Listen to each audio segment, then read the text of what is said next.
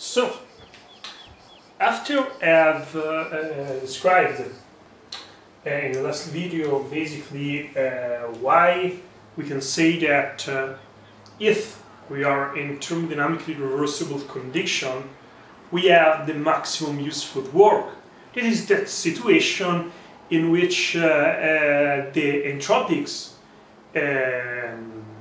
consumed, the entropics contributed, we need to pay to the universe is minimum. So the energy and in general the accidental works is really pure, is the minimum. Whereas the useful work, the work that we can use in order to promote an action, discharging on the resistance, is maximum.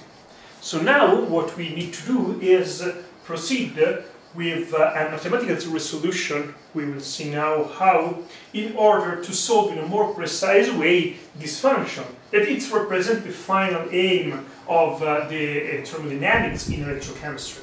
And the solved function correlating the free energy with respect the potential, it will be, we will see this, the starting point for the nearest equation, for the resolutions of the nearest equations, and so the Poolbay diagrams and so on. Now, let's start to consider our cell. So we are imagining to have a cell. Okay, it could be maybe the same cell, the metal air cell discussed during the last video, so zinc and oxygen, or a general type of cell. And we have our resistance here. And now we are imagining, as previously done, to ensure a proceeding of the reaction in an infinitesimally slow way. In which way? With the resistance that is go to infinite. We can even imagine to obtain the same result trying to applying an oppositional potential due to the presence of an electrolyzer, but it's more simple to look at this model in this way. So we have that the circuit is actually closed, but is behaving as it to be open. So basically we are in open circuit condition. And we know very well that when we are in open circuit condition, so in thermodynamic reversible condition, we have the minimum entropics contribute and we have the maximum useful work. So we have the maximum useful work and at the same time the minimum accidental work.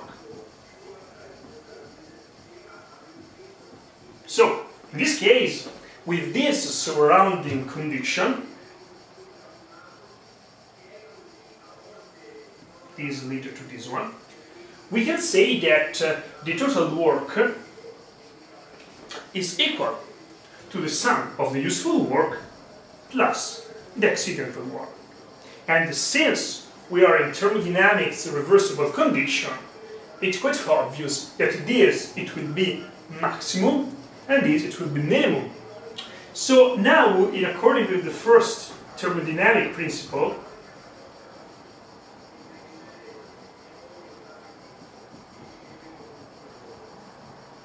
we know that du, the internal energy, is equal to the derivative of the heat, Blaise, minus the work. In this case, the heat is the heat in reversible condition.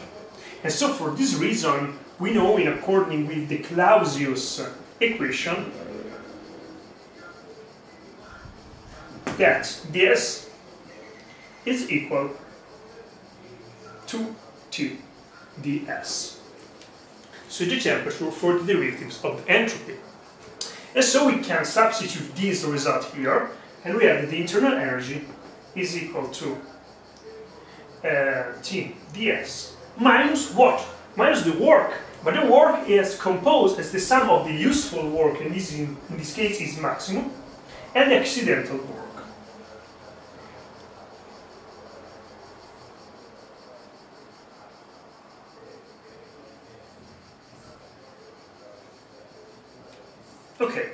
we are now here. And this point, what we can say is recall the Gibbs-Helmholtz equation. So we know that the Gibbs-Helmholtz equation tells us the relationship between the entropy and the free energy of Gibbs, and in particular from an infinitesimal point of view is equal to this one. Okay, now what we can say, let me cancel here in order to have more space.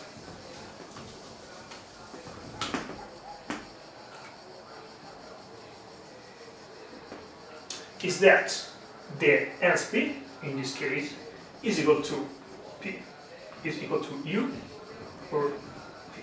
So internal energy, the pressure, and the volume. And from an infinitesimal point of view, is equal to du plus PdV plus VdP. But we know that literally, basically, du is equal to ds, and so we can say that ds is equal to TdS minus dLu minus PdV plus PdV plus VdP. And now we can even introduce these two parts. So basically we are introducing this equation inside here. So ds is substituted here. And we can see that dg is equal to this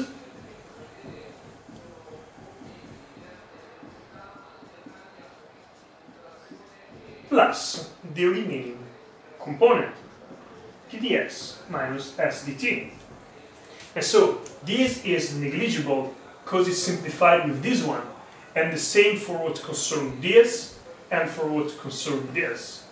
And in this case, the remaining terms are useful work, VdP, and SdT. But if we are imagining now to consider a system that is in isobar condition and in isothermal condition, so it's isothermal since the temperature is constant, and it's isobar since the pressure is constant. But we know that the derivative of something that is a constant is literally zero. And so this is negligible too, and this is negligible too. And so what does it mean? That the final result is basically that dg is equal to minus dLu. So we have a relationship between the useful work and the free energy. This is the same result that we have obtained in the previously seen video, in the last video. And this is extremely true, because the negative sense is important. Why? Because it means that when the reaction is proceeding, so the discharging of the battery is occurring, we are decreasing the free energy of the reagent, so the free energy of the state, because the reagents are transformed into product and we are obtaining a more stable system. So due to the development of the reaction, the free energy decreases, but at the same time, if the free energy decreases, the useful work increases. The useful work increases because the reaction is proceeding and we are collecting work from the proceeding of this reaction. And so the minus sense is extremely important. So this is extremely important. But now the useful work is not a random type of work. It's a well-precise work. It's the electrical work due to the movement of electrons under the development of a chemical reaction. It's the work on the resistance due to an electrochemical process. And so in this case, we can say